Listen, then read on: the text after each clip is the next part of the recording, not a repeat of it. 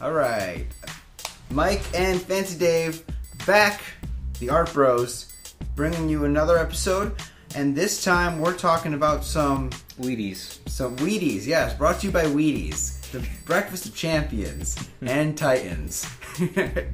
So guys, this week we're talking about Thomas Cole and the Titans Goblet, which, if you're looking at the screen right now, is the ultimate pimp cup. It is the ultimate pimp cup. Come a little closer to me, Fancy Dave.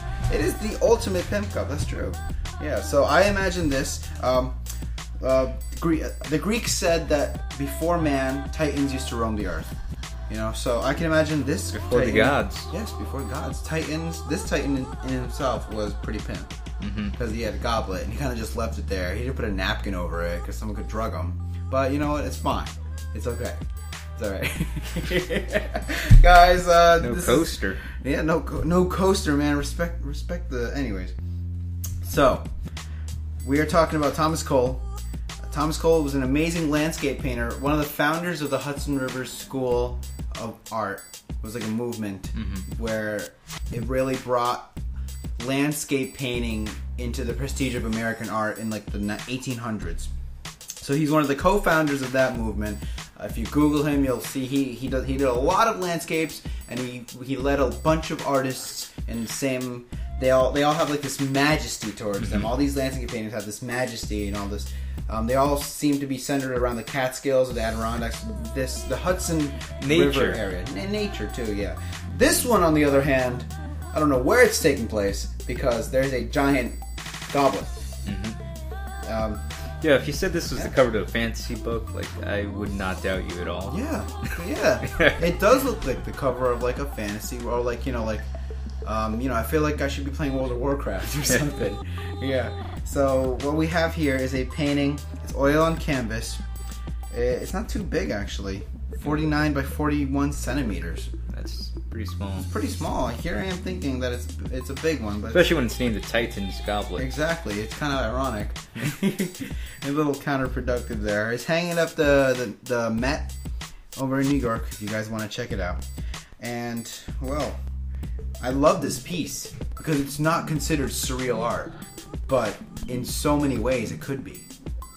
Especially considering how early it would have been for that movement to have kicked in.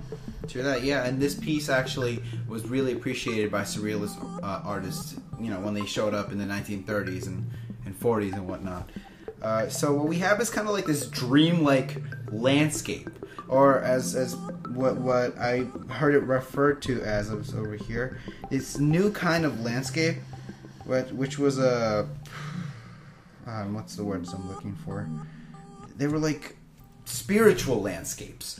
That's what Thomas Cole. He went to Europe.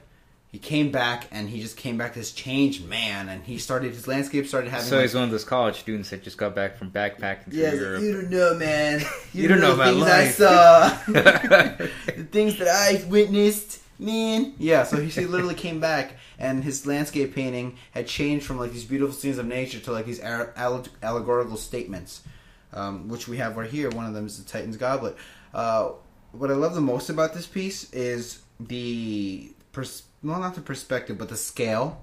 Yeah. Like this huge tree-like structure is so big that the town on the bottom of it is so minuscule compared to it. And that's so creepy because imagine how small the humans are compared to this thing. It seems to be taking place. I'm gonna go ahead and take place before airplanes. Yeah. So maybe the people living in this town. This is the thing that interests me the most. The people living in this town, or the people in those. How the hell did those people in the boats on top get there? First off, but the people living in this town, I don't think they know it's a goblet. So. It's just big structure on top of us. Exactly, yeah. And they wouldn't be able to see it unless they kind of went far away into the sky. As far back as the viewer? Exactly, yeah. It's the viewer could possibly be like a giant looking at like, hey, that's where I left my cup.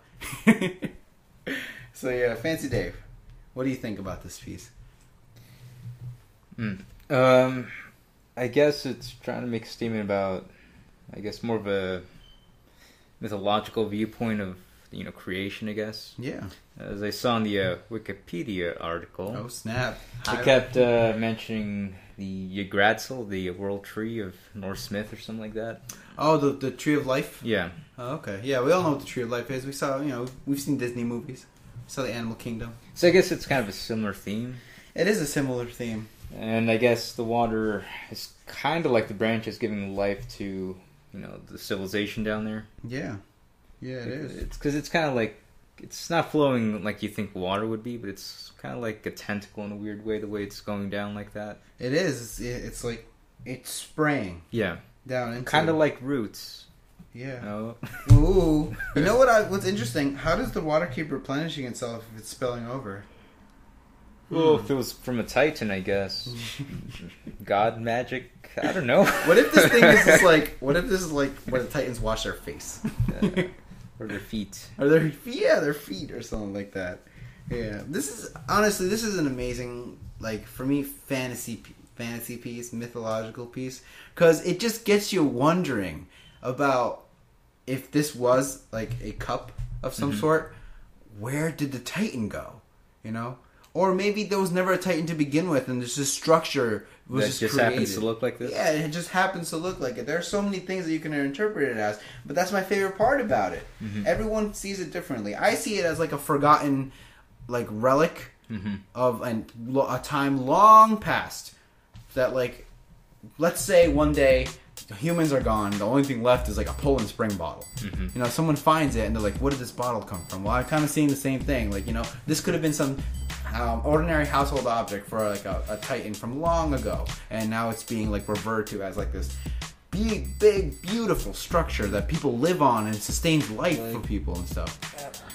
I don't know how valid this would be. I'm just thinking about this right now, but maybe it's also trying to say something about like how we're at the mercy of nature, because Titans were considered kind of primordial, like more tied in with nature rather than the Greek gods that came later, right? So I guess we're kind of at the mercy of nature to provide its bounty for us. Really? So, because if you notice, everything else around the area is very rocky. This is the only area that has green pasture or anything on it. True. Very true, you're right. So we're kind of at the mercy to, like, gather around things that had, like, life and things to that. Yeah. Left by predecessors. Yeah, true that. True. It's like that whole Apple of Eden thing in Assassin's Creed. But either way, yeah. And my favorite piece, I just love that there are people sailing boats on top. How did you get there? Get down from there. What's wrong with you? You're going to hurt yourself. Yeah. I'm just thinking like little rock climbers going up there or anything like that.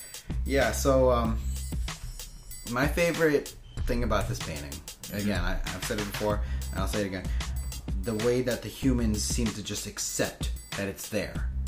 They don't seem to question it or anything. They have sailboats living on it. They have a town right under it.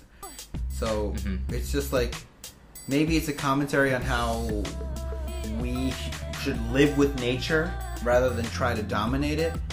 Like how people can live on a mountain and like, live off the mountain rather than blast through it for some sort of railroad.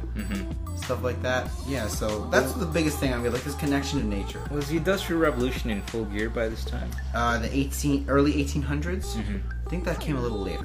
Yeah, that's what I'm thinking. So yeah. I'm not sure. I think it came a little later. Not too. I think right when coal died, it was really picking up in the 1850s. I think that's when it was really picking up.